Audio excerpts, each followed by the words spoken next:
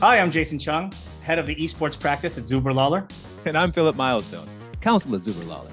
Zuber Lawler is a law firm, and like any good lawyers, we have a big disclaimer for you. We are lawyers, but we're not your lawyers. Until you pay us. So everything here is for entertainment purposes only. Again, until you pay us. This podcast is brought to you by virtualtimes.com. Virtualtimes.com, your news from the metaverse.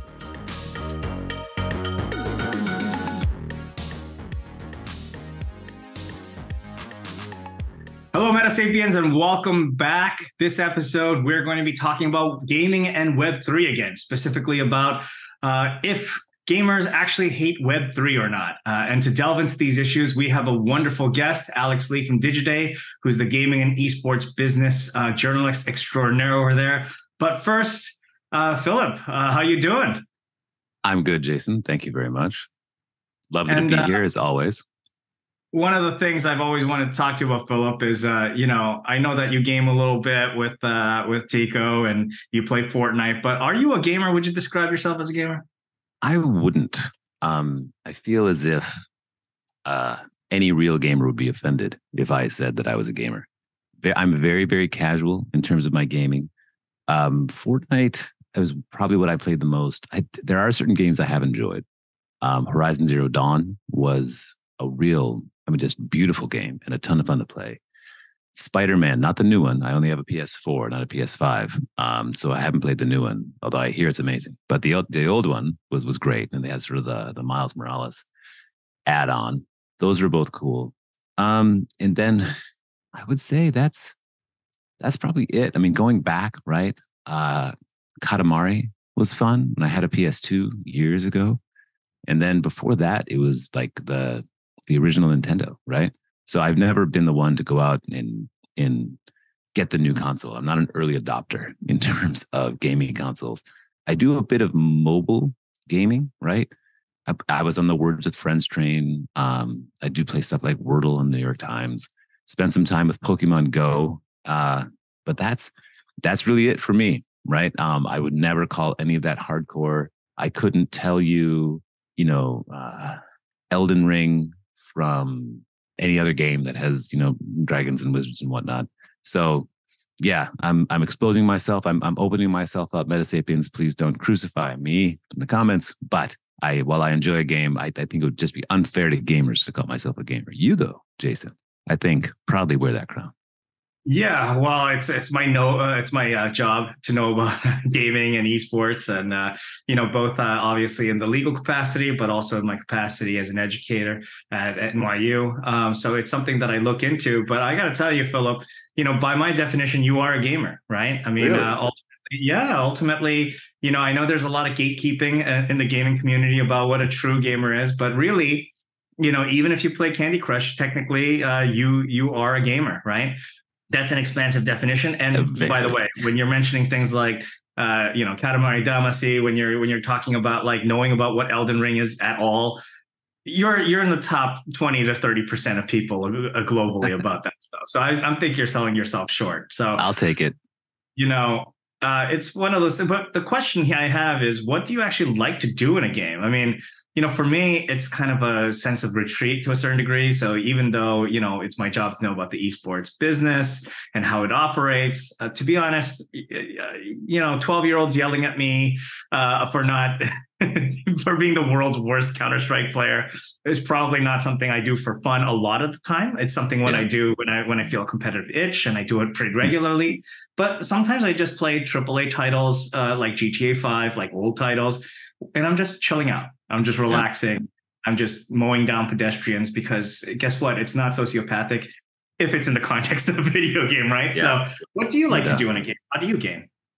Ooh, I like quests, right? I like the attaining of awards and whatnot. I will do like 100% of the quests in the game, right?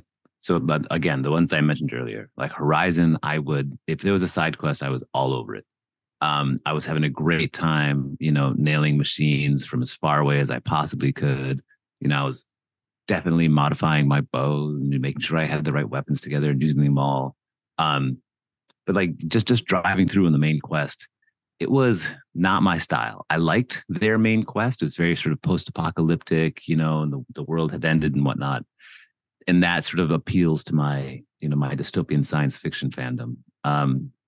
In terms of Fortnite, same thing. I think it's the questing, right? It's the getting the XP, it's the getting the accolades, it's getting the skins, it's solving their silly little puzzles. Collect so many gnomes in so many different places or whatnot.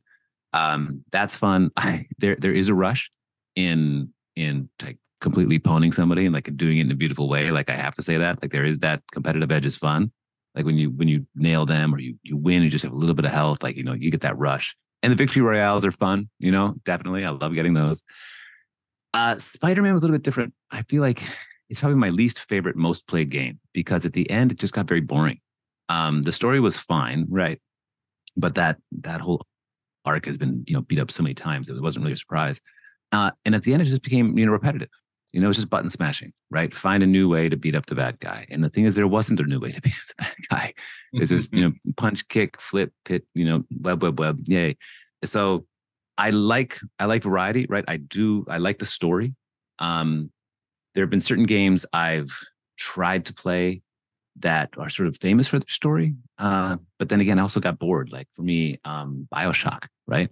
It's probably sacrilegious, but I tried to play that one. And again, the story was very intriguing, right? Definitely. Like you're in this again, dystopian world. I was like, this is totally my bag. But then just the same thing. Weird zombies trying to kill me and didn't do it. So what do I like about gaming? I like questing. I like side quests. I like main quests. I like sort of gaining achievements. I like leveling up. I like a beautiful story and I love a beautiful image. I mean, I guess that sounds simplistic when I say it out loud because isn't that right? That's what everybody likes, I suppose, or maybe not. Well, I mean, the thing is, you're definitely on the completionist side of things, and I'm the same way, right? Like, I like to collect everything, but I probably lose patience a lot faster than you. So I have a lot of 70%, 80% done the stuff. I've never got into I don't think I've ever 100%ed a game, for instance, right?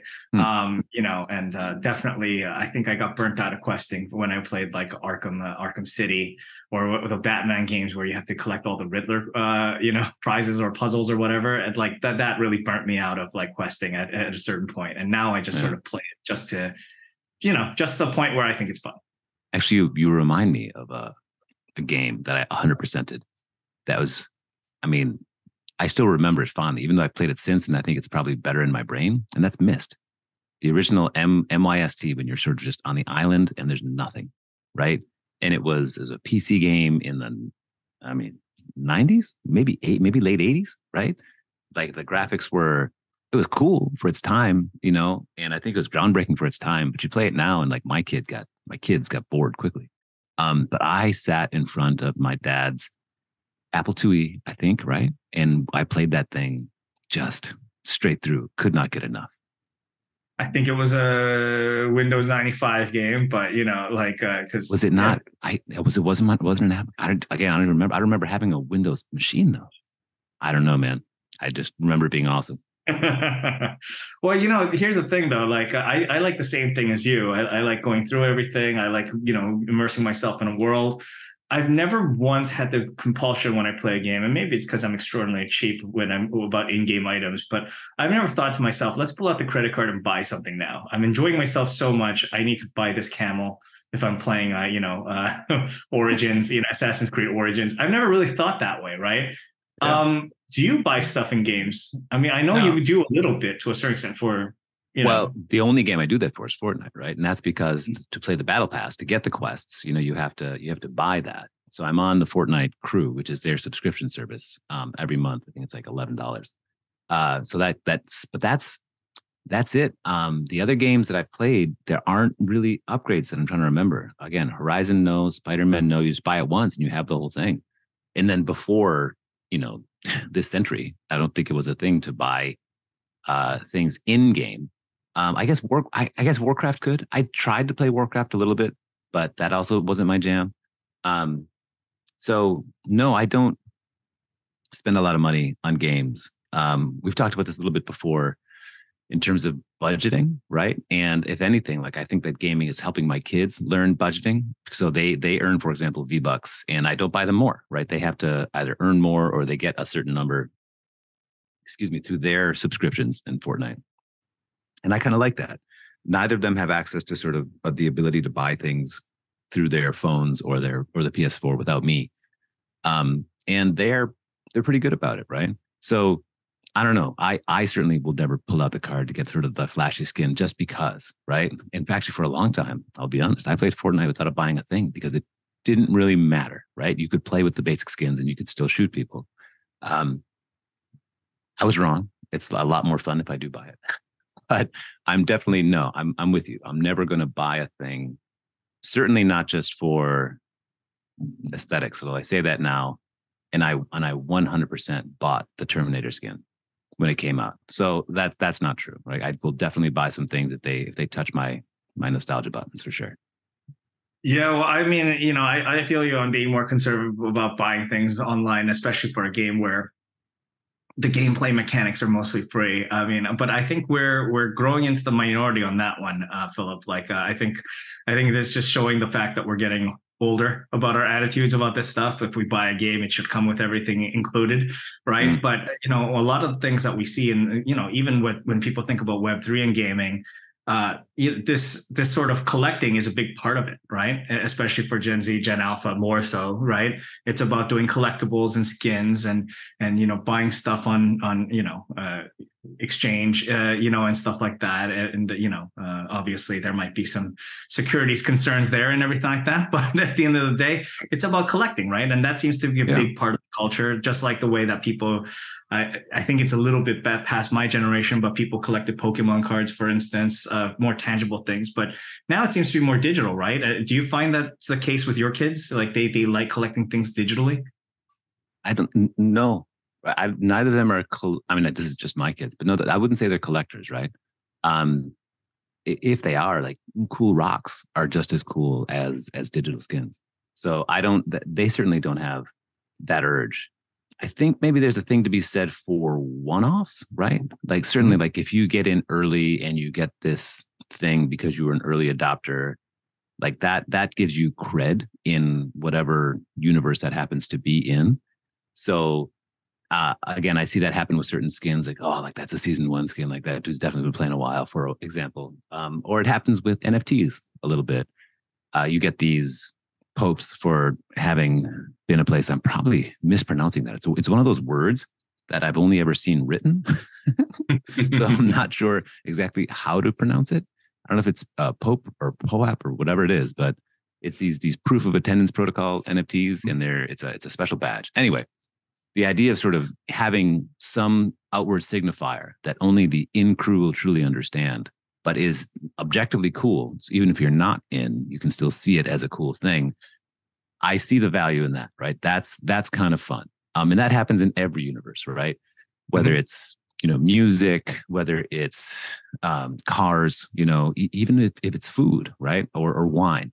There's always these things that signify to the inside crew that you are of them. And I'm okay with that. I'm not a big fan of gatekeeping, like you said, on the early side. I don't want that, like you don't even understand. Like, you wouldn't know. Like, that stuff sucks, right? Like, if you're going to be excited about something, like, that's awesome. Don't be a jerk about something, but, you know, be excited. And if your excitement means that you want to collect cool things in your universe, rock and roll, man. Whether, you know, Warhammer 40,000 figurines or sweet NFTs, doesn't matter. I'm a big fan of people being into stuff. So in that sense, I think digital collecting is, you know, totally normal and fun like any other kind.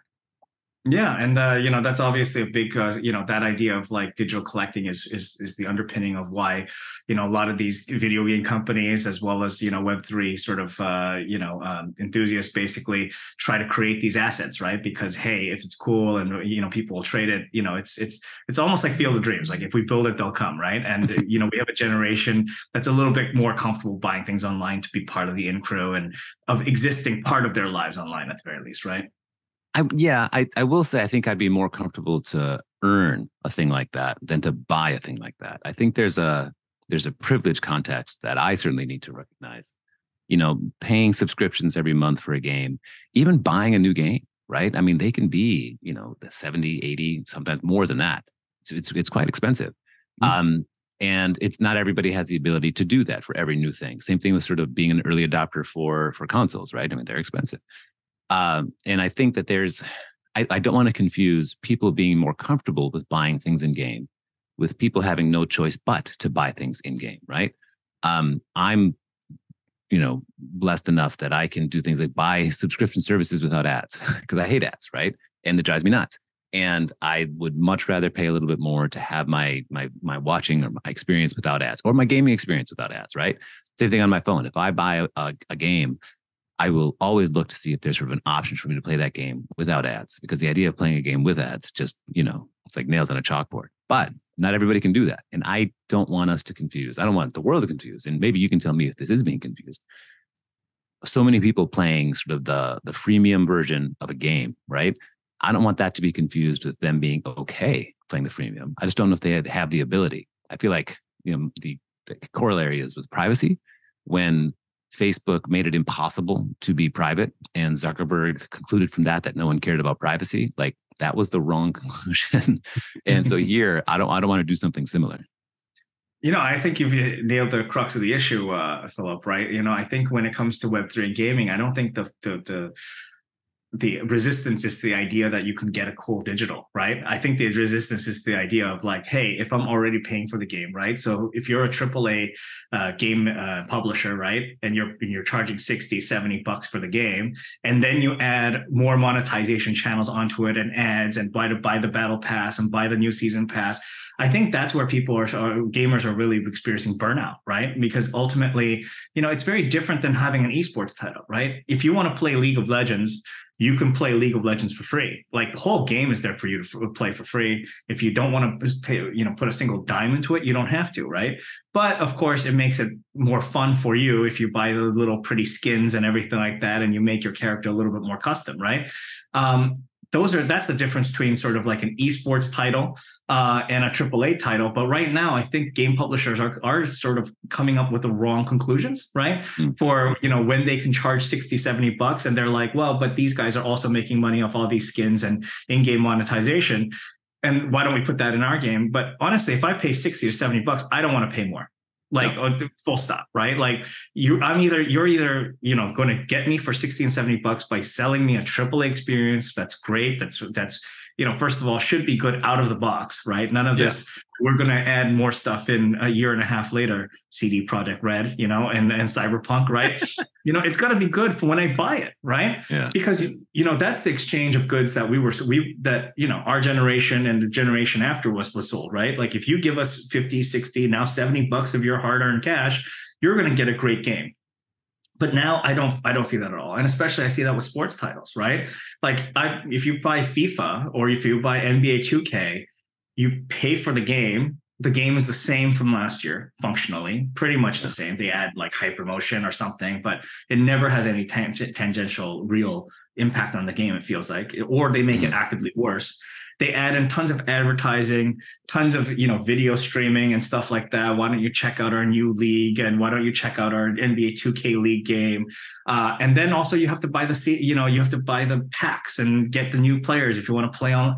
It's just exhausting. And I do think the problem maybe, and I think Web3 has faced that backlash a little bit. Maybe they're, because one of the things I do like about the Web3 gaming experience is they've been very transparent to a certain degree that like you have to pay to engage in this, right? It is pretty open and out there. But I think gamers as a group are just maybe sick and tired of being nickel and dimed everywhere, right? Before for esports titles, it was just this thing that you downloaded for free, you played. Yes, ads were part of the ecosystem because they needed to be. Otherwise, there's no game. But now it's bleeding everywhere else. And this gamification, which is a word I absolutely hate, is everywhere, right? If I go buy a ticket to go to, SoFi Stadium, I'm also going to be blasted with ads every minute and a half, right? Like, they're just going to, there's in fact technology designed to blast me with ads when I'm there. I'm already there consuming the content. I'm already there to watch the football game. Why am I getting blasted with ads the entire time? Like it honestly, to a certain extent, I do feel that fatigue. And I think it's something that, game publishers, Web3 developers, everybody's going to have to maybe come to terms with, because I don't know. I mean, I'm the person that actually has ad blockers, same as you, not because I'm too cheap to pay for the content. And I resent that notion. It makes my computer run like dog poop. You know what I mean? It also shows me ads that are sometimes upsetting. It also shows me things I don't want to see a lot of the time. So I don't know about you, Philip, but is that the reason why gamers might have been more reticent, you think, to Web3? Is this general like fatigue of being like marketed at all the time, or is there something else? I mean, you would know the answer to that question better than me. I think that you're probably hitting something about the American experience in the 21st century, possibly the modern experience in the 21st century, that people are just being blown away. I mean, I can't speak to other places. I barely speak to this one, but certainly I think people are sick of being nickel and dime. That it is happening this way in gaming, I think definitely is going to bring fatigue. I think that there's a lot of people who sort of don't know anything different, right? And that is sort of upsetting. Like you want to tell them it used to be that you could buy the game out of the box and you could play the whole thing. Like it used to be true and they took it from you, but I'm not ready to start the revolution. I will say that one of the promises of what, Web3 gaming is, while you have to buy everything up front, some of the promises that you would then own that thing, right, in a way that you don't in pre-Web3 gaming, and that you could potentially sell that thing going forward. So there was sort of a profit motive to be had. So Web3 gaming says things like, hey, like you have this thing, you own this thing, and if you sell this thing on the secondary market, like you can make money from that thing, and you could be able to do that because it's it's not an in-game asset. It lives on chain. It's separate from the game. It's its own entity, right? That promise has been communicated a lot in the past few years, I think, but I don't see that happening a lot sort of in the world, right? I don't see gamers or anybody actually taking these assets and turning around and making a lot of money off them. I know what's happened in the past. A counterexample, again, actually is I think World of Warcraft, right? Which even sort of pre-Web3 had a vibrant real world economy. And I do think that there might be some games out there where there's sort of are things being bought and sold. I don't know the mechanics of EVE Online. That to me is sort of an amazing little ecosystem. I don't know if they can buy and sell their assets, or if it all belongs to a centralized company. I don't know. But I will say that promise of, hey, come to this game, buy your assets up front. Yes, we know that's a lot of money, but unlike other games, you can possibly sell those assets on a secondary marketplace, right? That tale has been told, but I've yet to see that come to fruition. And I think there's probably I have some fatigue of the promise of Web3, right? Everybody keeps telling me it's going to change the world.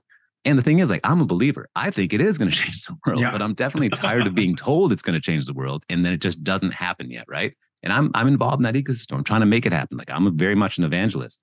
And so that frustration happens from a lot of different sources, but nonetheless, were I a gamer and were I told 2-3 years ago that if I do this thing, I'll be able to sell it on the secondary market, and I still can't, or I can't because there's just not enough people adopting it, I'd be frustrated too. Yeah, I'm in the Missouri stage where I'm in the show me state, because for me, exactly the same as you. I think one of the things that, and we'll discuss this with Alex, we've been told a lot about what could happen, but it's been communicated ad nauseum, right? At this point, what is the actual platform? How would it work? How would it benefit people? All of these have not been shown, right? And we can't demonstrate it. And that's the frustrating part, right? Like, we'll see with Alex. He's more of a, maybe even more sunny on it than we are in a lot of ways, right? Even though he hears a lot more negative stuff from gamers all the time. I'm pretty sunny on actually the technological applications, right? You are too. That's why we're here. But at the end of the day, it's probably a tech show with not as much, I don't know, application right now, right? Like a tech demo doesn't really do anything for me at this point, right? Yes, it's cool. Yes, we can transfer things, but I could have done that in Web 2, right? What's the Web 3 special sauce? Like, who's demonstrated that in a way that sort of makes sense? And so far, I'm sad to say, I don't really think anybody. Obviously, there's people out there, either people working towards it, whether that be maybe our existing roster of existing clients, potential clients, people out there, but there's people working on it, but nobody has still made it to market. And I think we're pretty honest about that. And that's actually, I think, a good segue to our talk with Alex, right? And we're going to talk about, hey, how do gamers actually feel about this? What's the future of Web3 in gaming? And does it actually have any promise, going forward? So yeah. Metasapiens, looking forward to that. And we're going to transition to Alex right now. All right, Metasapiens, it's my pleasure to introduce you to our guest, Alex Lee, reporter extraordinaire for Digiday. Alex, thank you very much for taking the time to join us. Always a pleasure, Jason. All right. So, obviously I know you very well, Philip, you've just met, but can you tell for our audience, who are you? What's your expertise in the field of gaming, metaverse, and Web3 and all that kind of stuff? It's always best in your own words, right? So what's your background with all this stuff? Sure. Yeah. So my name is Alex Lee. If you're looking for my byline, I am professionally known as Alexander Lee. And I've been writing about the gaming industry for about 6 years now. However, my work has only really started to touch on the metaverse over the last couple of years. For the first 4 years or so that I was writing about gaming, it was very much through the lens of esports and competitive gaming. As a freelancer, I wrote for various outlets like ESPN and the Washington Post, very much about that sort of specific competitive niche. A couple of years ago, I was hired as Digiday's first Gaming and Esports Reporter. And Digiday is a publication that covers largely the marketing and advertising industries. And so that really expanded the scope of what I was looking into. Right around the same time that Meta became Meta, and this concept of the metaverse became a very hot button discussion topic pretty much everywhere in tech, and no more so than in gaming. Very early on, it became clear to me that the companies that were actually building these immersive worlds where people actually wanted to play were by and large gaming companies. And so I started to cover the metaverse more and more, but particularly through the lens of gaming, and with the idea that if the metaverse does happen, it will arise out of these kind of organic gaming environments that we're starting to already see pick up in popularity. And so that's sort of my lens into these things. Obviously, my work now touches on blockchain technology and Web3 and the many ways in which that may or may not form the building blocks of this kind of metaverse concept. And so I feel pretty well prepared to discuss this topic today. And yeah, happy to answer whatever questions you guys might have. So yeah, thanks very much for that, Alex. Obviously you and I on a personal level had many discussions about what the metaverse is and what it could be, but how would you personally define what is the metaverse, right? In a world where we already have interactive worlds and gaming and everything, what does the metaverse mean, and what's different about it from regular gaming, and what are some key things that would be relevant for gamers from your perspective? Yeah, fundamentally, when people talk about the metaverse, I think what most of them mean is a more embodied form of the internet, a version of the web where you occupy an actual avatar and you move around in a persistent and massively multiplayer space with other people operating avatars that in some way represent themselves. And to your point, this is already literally happening in games. I mean, you talk about games like Roblox or Fortnite, or even going back to things like RuneScape. I mean, World of Warcraft, this has been happening for quite some time. And so to some extent, I think the metaverse is just a repackaging of activity that's been happening for a while. There are a couple of aspects, I think, that make today's so-called metaverse environments different, or at least theoretically different from games. One is the content that's happening in there. I mean, games are inherently a form of entertainment. They're a place where you go for a distraction, not necessarily to transact business. And I think the promise of the metaverse is that it will allow people and companies and brands to translate other aspects of existence besides entertainment into these virtual worlds, the same way that we now do everything on the internet. So the idea is eventually you'll be able to go to a virtual store and buy a three-dimensional representation of a physical object that is then shipped to your doorstep. Or if you have to go to the Department of Motor Vehicles to renew your driver's license, you can go to a virtual DMV and get your license redone there, and so on and so forth. So that is a little different than I think the social activity that's happening inside games and that version, that older version of virtual environments.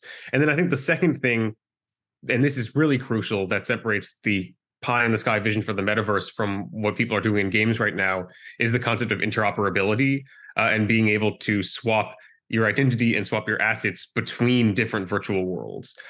So just to sketch that out, you're playing Fortnite and you buy a banana costume skin for your character, and then you can take that costume and wear it on your avatar inside Roblox or in Call of Duty or on Decentraland or whatever.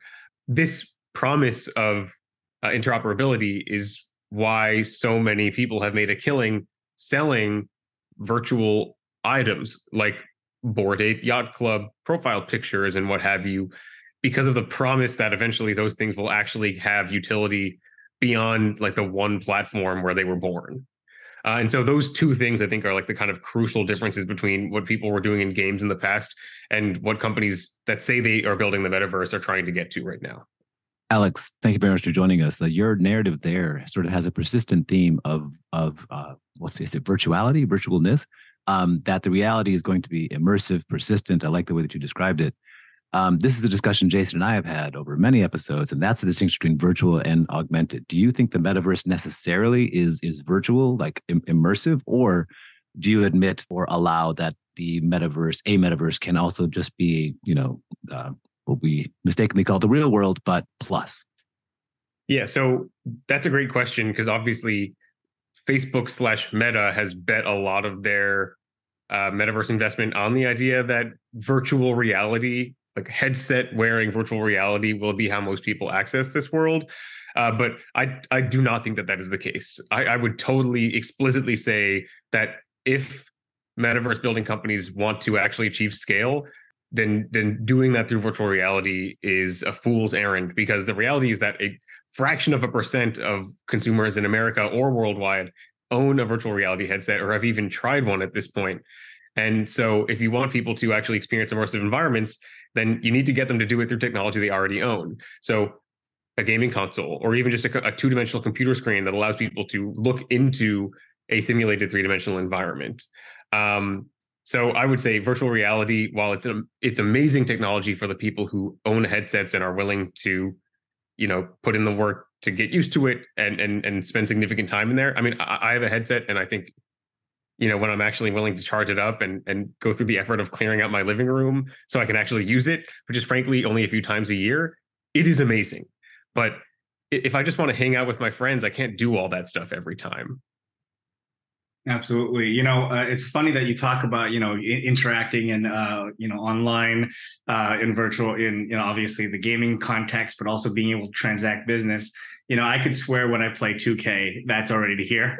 All right. Like the whole thing feels like an ad. And that actually kind of takes me to the next point, which is just like, what do gamers actually think about the metaverse and Web3? I mean, I obviously have an idea, but from your perspective, I'm just curious, like what's the general tea on all of this? So, I think that is changing over time, to be fair. So historically, I think people did not like to see brands in their games at all. It was just not done in a very, I don't use this word that much, but authentic way. I think you can say that in the past, brands were being slapped into games in a way that distracted from the experience instead of augmenting it. I think marketers and brands are actually getting wiser to that now, and they're starting to integrate into games in a way that is additive and a little more appealing to gamers. For example, Chipotle doing in-game tournament brackets in Street Fighter was a tremendous success for them, and actually resulted in people chanting Chipotle in the audience at EVO, the big fighting game championship, and things like that. So I think when people are given something, like when a new function is added to the game, or they gain an item or something, I think they're more amenable to that kind of brand involvement.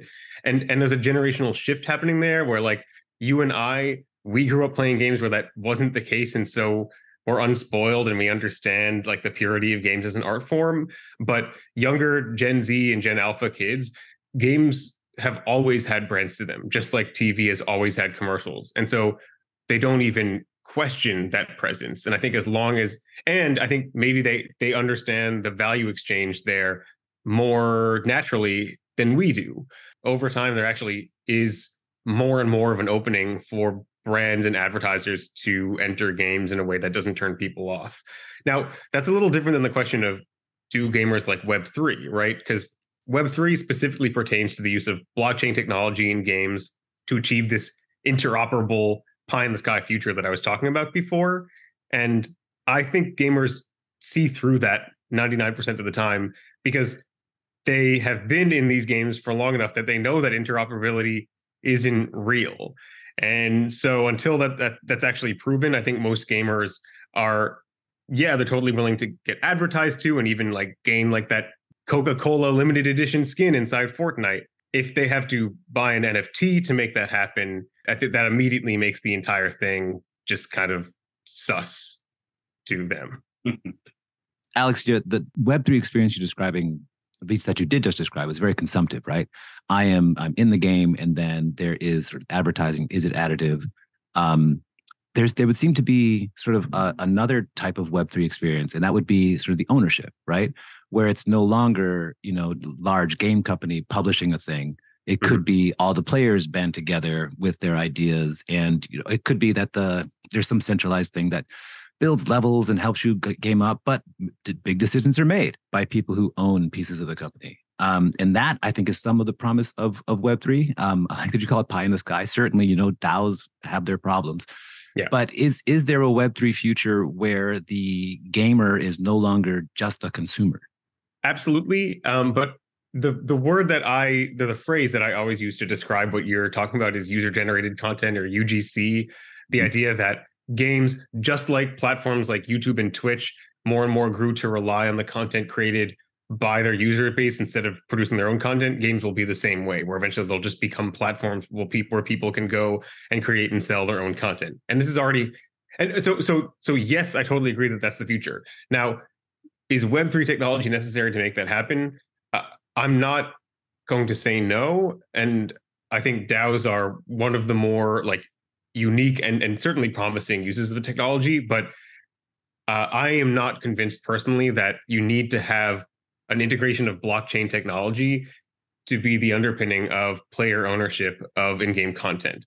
There is no blockchain bedrock to Roblox, and there is no blockchain integration in Fortnite Creative right now. And both of those are platforms that allow people to create, ostensibly own, and gain revenue from their own in-game experiences.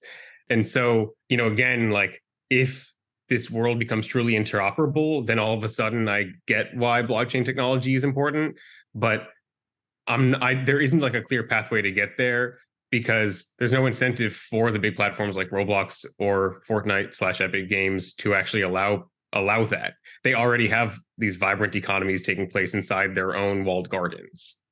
Yeah, and I think that reflects a lot of the conversation that Philip and I have been having, especially with other guests, Alex, in the sense that, everybody loves UGC, everybody wants that, in their world, but what's the incentive to build it, right? I mean, ultimately at the end of the day, I'm not a D&D player, but I understand it's hard to get a good dungeon master, right? And for somebody to guide that process from the community standpoint, right? And to be able to do that is, of course, the dream, but, probably we're probably underestimating, and a lot of people, I think, in this space are underestimating just how hard and how much expertise you need to marshal somebody into a world. And some of that happens by organically, and some of that happens because a big publisher says, hey, you know what, we're going to do something, and we're going to layer it with blockchain technology and Web3. Yep.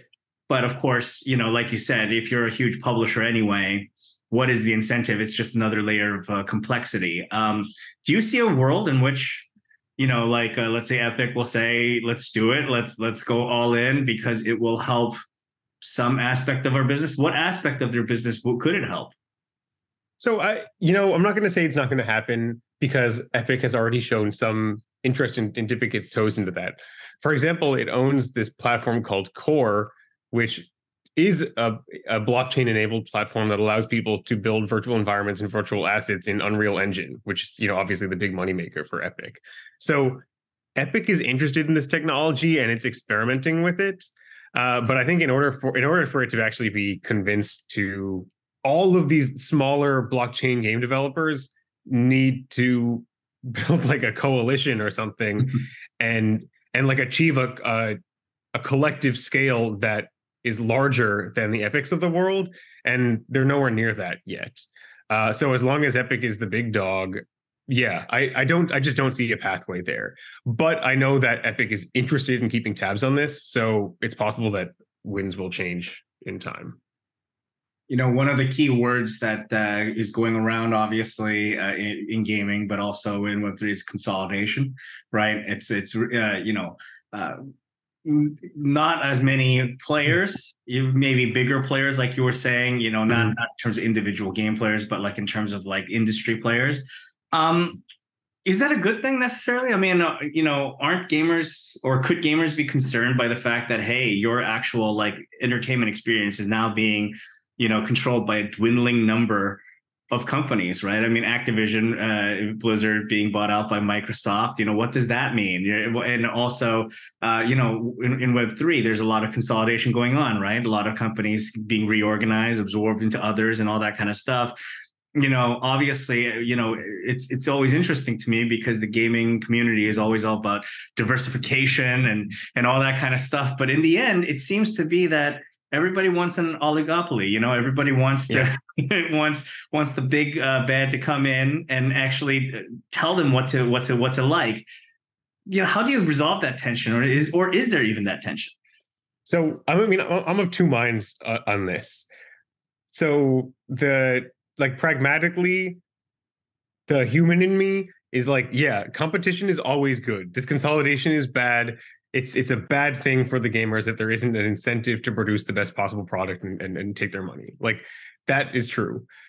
The metaverse Kool-Aid drinker inside me has a counterpoint, which is there's a positive that comes out of this, which is that if there isn't a pathway to blockchain interoperability and getting these different disparate platforms to actually agree to stitch together, then the other pathway to having an actual metaverse is consolidation until one or two platforms control the virtual universe. And I'll tell you that is literally, I mean, they're not going to admit this on the record, but that is probably Epic Games' long-term game plan, just like for everything they do, is to get that billion player scale. And then, no matter how you get there, you own you own the metaverse, you own this whole virtual world, and you can skim a little tax off of every transaction that takes place inside it and make millions. So if one company, if the metaverse space consolidates enough to the point where one company controls that billion player user base, the question of interoperability becomes irrelevant because they just control that whole world. And just as a little addendum to that, all of the fictional portrayals of the metaverse that I think are most exciting / prescient are rooted in the idea that one corporation will own it. Neil Stephenson's Snow Crash, which is the progenitor of the metaverse, that virtual world is owned by one corporation. The Oasis in Ready Player One is owned and controlled by one corporation. And I think it's to some extent because these authors realize that is the only actual way that we're going to get there. Are the machines in the Matrix a centralized authority? A question that I have to ask. I wonder. I hear what you're saying. I hear what you're both saying, right? I understand one of the many reasons why Jason wants you on the show. You guys agree to a large extent.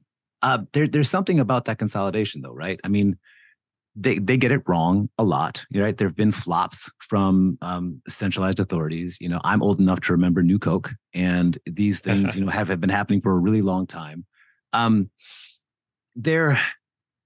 Another sort of different angle is sort of the open source, right? A way in which that blockchain often operates, right? I think, Epic and its Unreal Engine, I think it's open source in the sense that you can sort of build on it, but they keep its backend, for lack of a better term, close to the vest, right? And I think that is, one way that the consolidators, for lack of a better term, are going to try to build a metaverse. But there's always going to be the constraints there. And I feel that there's enough people in gaming, like every other industry, who are going to want to push envelopes, right? I guess what I'm asking you is, yes, the future that you're talking about certainly was anticipated in the past in science fiction, and we see consolidation not only in this industry but every industry, right? But isn't there always that drive? Do you think that's gaming is somehow different from other creative endeavors where people involved in gaming just don't care so much about ownership of the rules, that they're okay with other people owning the rules? No, I mean, I think that drive absolutely exists in gaming, like it exists in every other art form. But gaming is stymied in that way because the most powerful tools for game creation are products that are manufactured by a company and that needs to make a profit from them. I mean, whether it's Unreal Engine or Unity, game engines, you have to pay a subscription to them, you have to license them. It's those are the chalk and paint of this medium to some extent, and so it's a little harder to open source gaming as a result. I mean, that's a reductive thing to say because indie games exist and you can totally create your own game engine, and many games do that. So, I think there's space for that, and certainly the idea of open source game development is, I think, an area in which blockchain technology could actually be really beneficial. Now that I'm just kind of thinking out loud, but it's less accessible. If you want to just be like an entry level game developer, it's way easier to just like plug into Unreal Engine or something like that than to do it yourself. As opposed to when you're starting out as a painter or a writer, all you need is a pen or a paintbrush or whatever. So it's the accessibility issue, I think, is the real cause. I hear you. Like we had another episode with Evan Matthews on, and he's doing interesting things with comic books. And when I was in my 20s and, even before that, I was in middle school when Image came out, right? Everybody thought there's no way you can have your own publishing house for comics. You've got Marvel, you've got DC, everybody else shut up. But that's not the way it worked, right? There was that drive. And I guess now I think that the tools to create the paint and the chalk, as you call it, they're almost easier to access, right? Even than it was back then when we had a few artists create a new comic book label. So I hear you both. I do. I guess I have a lot more faith in humanity that we're going to not, give in to the consolidators, that there is a drive. And like you say, indie games exist. And I hear you. It's hard, it's expensive, but as the tools become cheaper, I hope that we see that future, right? I like the idea that, sure, we have to pay a subscription, but, what if we all owned the wallet where that subscription went? And I think that's one of the promises of Web3. Yeah, no, I totally hear you. And I hope you're right. Can I just say that? Like, I hope you are right. And I'm sorry for coming on here and slicking all of the cynicism. I'm really excited about the concept of the metaverse, and I would love to get there. So yeah, please take what I say with, at least a few grains of salt. I think the big thing here is there's a human drive, and I agree with both of you actually. I tend to play the cynic, on all of this kind of stuff because human nature and all that. But but at the end of the day, there's always a drive to create and everything like that. And with Web 2, I think maybe we got a little spoiled, right? Because the people that actually did create it really started out from a position of, hey, we're a bunch of nerds making something really cool. Well, let's set up a bunch of standards and let's really reinforce those standards and work through foundations and nonprofits and all that kind of stuff. Whereas with Web 3, we've not exclusively, but we've largely gone the other way. But the thing about it is Web 2 is not open source and, beautiful all over now either, right? There's lots of consolidation in that space. Are we all moving towards the same thing just from different directions? Is Web3 going to resemble Web 2 at a certain point? Because ultimately there is an incentive, as Philip was saying, to loosen the reins a little bit, right? Because, there's not one publisher in the world, as we know, that can create an expansive experience for everybody. It's just impossible. And I think Meta found that to be the case as well. You do need UGC. You do need other people buying in. You do need the community driving the ship to a certain degree. And that's what I think Epic has sort of realized with all the things that they're doing. So are we just talking is it just semantics, or really, or are gamers just going to be, exploited, for the lack of a better word? Well, I don't know if this answers your question, but it's paradoxical. I mean, there's a there's a consolidation that's happening, but with that consolidation comes opportunities for fragmentation as well. So to some extent, maybe all gamers are getting driven into, specific platforms like Unreal Engine or Roblox that are owned by this overarching authority. But as a result of that, that allows them to plug into this UGC world where like anyone can be a game developer and you can create like premium quality gaming experiences without being bankrolled by an Activision Blizzard or something like that.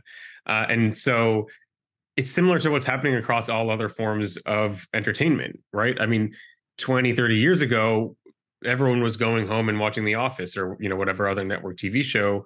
And now that, yes, we still all kind of go to the same few streaming platforms for our content. But there's been this propagation of content almost as because of the competition between them that I think allows people to dig into a bigger niche and has gotten rid of this sort of like main line of, just what's the word, like the monopolization of culture that happened in the past. And I think the same thing is kind of paradoxically happening thanks to the rise of user-generated content inside games. But that's empowered by the fact that people are discovering UGC by being forced into centralized platforms to some extent.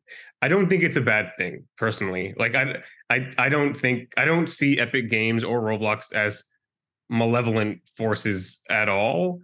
I think that they are fairly trying to make money by building virtual worlds.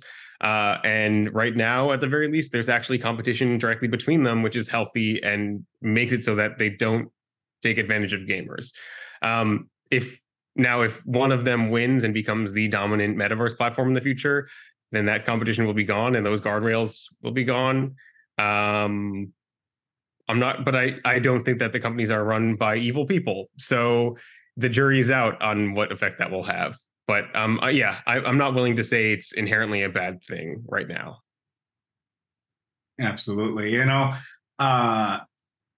Again, a lot of this kind of like idea about like culture and user, being a Canadian, and it's something I always like to mention, coming to America, it's always just amazing to me just to what extent like, there's ownership over like a global culture and a collective sort of desire to sort of run it, right, among, Americans, you know what I mean? Whereas like in Canada, you just sort of take it for granted that you're not going to be the person driving the ship. You're just going to be the passenger on the American ship.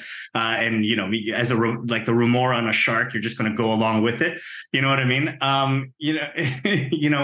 I think you're describing a world, Alex, where in a certain way, people are going to have the tools, right? There's going to be a giant sort of, either conglomerate or something that actually builds up the tools and the basic base world, but it's going to be built in by other people, right? And the culture cannot be dictated top down, right? To a certain extent, and I think that's pretty positive. The real question that the sort of like concluding questions from my perspective that I have are just, at the end of the day, do gamers actually care about who owns what? I mean, really, at the end of the day, I mean, for us, and of course, Philip and I were attorneys, we're going to always think about it, in terms of who owns what and who registers it and all that kind of stuff, right? Because that's just our discipline. But from a gamer's perspective, I was just at TwitchCon this past weekend. Everybody was happy to hail corporate, right? There were more brands there than people. It felt like, do gamers actually care if it's cool? Like, do they? Who gives a toss? Yeah, I mean, and honestly, like I'm inclined to say not that much now. I mean, it goes to what I was saying about the generational shifts in how people perceive games and brands' involvement in games. But at the end of the day, I mean, gamers are focused on what's in front of them. Like, if you give them a great product, they are going to be happy regardless of how that product is bankrolled or the ways it's actually trying to take advantage of their attention to make money. And I think that applies to all aspects of gaming fandom. I mean, it applies to esports as well, for example. We're now seeing that like the Saudi Arabian Public Investment Fund is purchasing up a lot of different esports products. And that has caused a certain amount of outrage within this kind of rarefied layer of like esports journalists and some executives who are focused on the human rights abuse, or who are fairly focused on the human rights abuses, and maybe don't want to be associated with that kind of money. But the overwhelming majority of gamers are not even aware that Saudi Arabia now owns their favorite tournament broadcasts made by ESL or Face It. And in fact, they now just notice that there's a much higher production value being put into these things, and they're just happy.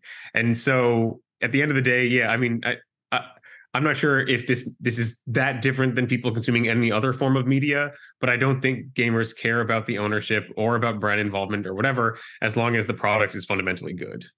So if it's easy to use, and if blockchain and Web3 tools are built in, they're easy to use, and they don't require quite as much faff to set up as now, gamers will probably go along with it. Is that what you're saying, Alex? I would totally say that. Yeah. And we're starting to see that kind of a rise as a reaction to the revulsion, or not, I wouldn't say revulsion, but just like the gamers' unwillingness to adopt Web3 technology in a large amount. A term that you guys may or may not have seen thrown around is this idea of on-chain games, where every aspect of the game is coded onto some, and this is getting to the limits of my blockchain technology understanding, but every aspect of the game is directly coded onto some kind of chain, so that users do not need a wallet themselves to play the game, but the game itself is still on the blockchain and like immutable in whatever sense that happens to mean for the specific game. And I think that is the secret. Use blockchain technology in a way that prepares us for that potential future of interoperability, but don't make today's gamers jump through the various hoops and headaches required to use the technology. And I would say this is something that we are actively starting to see more and more in Web3 game development as a reaction to gamers' lack of understanding of the technology, which is a good thing. I can see that. I mean, if there's a parallel with, for example, TikTok. If you ask an alpha, if they like TikTok, they'll say yes. If you ask, someone probably me or older, they freak out that it's a Chinese company and it's being, we're getting all our information. You're like, yeah. Some people just don't care because the interface is great. TikTok does what TikTok does really well, right? So like that's a great example. Yeah, right. That sort of blasé attitude for the younger makes sense because it's such a good product. And I do hear you, right? We talked about how Web 2 versus Web 3, but what I think I just heard is, in a certain sense, Web 3 has to become more Web 2-ish, right? Easy to use, right? There's a reason that I just pick up my phone and click and I'm ready to go. Because it's been centralized, it's really smooth, it's really easy, there's very low friction. Whereas Web 3, you pretty much need a computer science degree to really interact right now. And that is, a bad scene. That needs to get fixed. And I think once it is, hopefully we'll see sort of a change in not only, gamers' attitudes towards Web 3, but everybody, right? Everybody's consumption of Web 3 products will be made, much easier once it's easier to access Web 3 products. I'm always amazed. It just came out like this week to really, date this podcast. But the thing about it is like, some manufacturers, car manufacturers, are not happy with, the rollout of EVs and stuff like that, right? Because ultimately it's a lot harder for people to, build an infrastructure network to support their electric vehicle, especially out east, right? In California, it's a lot better, I understand. But the thing is, it's pretty tough to do that kind of stuff. Like, every other industry seems to have figured out to a certain degree that you need to make things as easy as possible for the general public. But yeah, I mean, obviously we're still going through that sort of development process in sort of Web3 and blockchain. So final question from me, if I was going to give you, or if we were going to give you a 10-second soapbox, right? What would you tell publishers and developers about, the metaverse and using Web3 tools and all that kind of stuff? What is it that you wish that they kept in mind and you can't believe they're not doing? Oh, geez, that's a 10 seconds. I feel like I could probably take 20, take 30. It's it's a guideline more than a rule. 10 metaseconds. Just okay. Here's what I would say. Right now, publishers are approaching this concept of the metaverse as the next social media explosion, and that's how they're communicating it to brands. You want to have a presence on Roblox or on Fortnite because you sure wanted to have a presence on Twitter and Facebook, right? That's what they're saying, and I think that is good for upping the urgency, but that misses the real value of these platforms and these environments. The reality is that not every brand is best served by having its own space. These environments like Roblox have tons of organic UGC spaces that can be a wonderful breeding ground for brands to plug into. Racing games in which existing automobile brands can put their vehicles. I know about Nerf blasters being put into various shooting games. That's another great way to promote your product. I think that's way better than having Ford World or Hasbro, Hasbro Rainforest or like whatever. The companies and brands that are well served by having their own virtual environments are the ones that have intellectual property that people actually care about engaging with. Whether that is, just like a television show or movie with characters that people like, or, a Tony the Tiger or some kind of other branded IP or mascot. And so we're starting to see this early wave of what I would describe as misfires, which are things like the Wendy's verse and Walmart world. And that is a direct result of the way that the publishers are framing this as a sort of social media opportunity. And that's not really what this is. This is more like a way to use experiential marketing, like what we would see in real life, in a really expansive way that reaches scale and is much cheaper to develop than IRL experiential marketing. But just like experiential marketing, it's not something that every brand needs to do. So that, I don't know if that answers your question, and it was definitely more than 10 seconds, but yeah, here we are. That was brilliant. I mean, and now you want me wanting a digital, what they do flurries, right? Not blizzards or anything of the sort. Oh God, I should know this. Frosty? Is it a Frosty? I don't know. Frosty, yeah, that's right. The Frosty. It's been a while since I've been to a Wendy's, be it virtual or not. No, I love that, right? I mean, for Disney, it makes a lot of sense, right? They have a universe of intellectual property that people want to dive into, but not so much my Keurig coffee maker. I don't need a world for that. Should I be able to buy a virtual pod? Yeah, maybe, but I don't need an island to visit for coffee. Put a virtual Keurig in your Sims house or something. Yeah. I mean, just thinking out loud. But yeah, there's a place for Keurig in the virtual world. It's just you got to be targeted. Yeah. Disclaimer: we're not getting paid by Keurig. Well, that leads me to the fact that hey, I want a Keurig car. No. I know. So, that's all I have. Philip, anything else for Alex? No, but thank you so much. Right, it's a really interesting perspective. I know Jason, of course, sort of is in that same world. He and I sort of have our differences about how the metaverse goes, but I love your articulation of it and the granularity you bring to it. That it is a great thing, but it's going to be different for everybody. I just thank you so much for being here. It was really a pleasure, guys, and I appreciate the good questions and the fascinating discussion. So hopefully you can make something out of this. Feel free to edit it to your heart's content, so I actually sound like I know what I'm talking about. We're gonna put banjo music behind you the whole time. It's gonna be perfect. That's what I wanted. Yeah, I'm gonna bring out a tiny ukulele and apologize to the listeners. So, God, did I just make a Miranda Sings thing? All right. Anyway, I think it's time to wrap. Thank you very much, Alex. Appreciate it. Thanks, guys. Thanks.